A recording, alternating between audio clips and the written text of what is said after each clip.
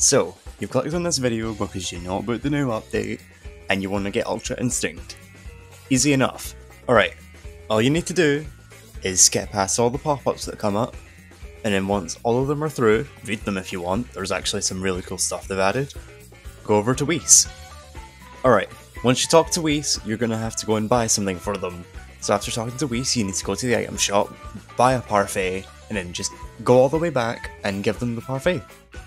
And now you're able to reach level 120.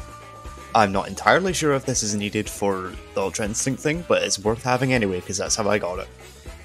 After you've done all that, you need to go back to the main area in Canton City, go next to the stairs where the parallel quest tour guy is, and next to him, just at the side, you should see Full Power Jiren. Get ready because you're going to have to fight him as soon as you talk to him. As soon as you talk to him, he will just say a couple of things you're not really interested, all you're here for is a transformation and you know it.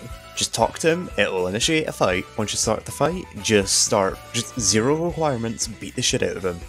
Once you do that for a little while, his health will stop going down, he will do a scripted attack, and the transformation will start. And congratulations, you've got Ultra Instinct. Finish the fight with him, try out Ultra Instinct, and you've got it once you leave.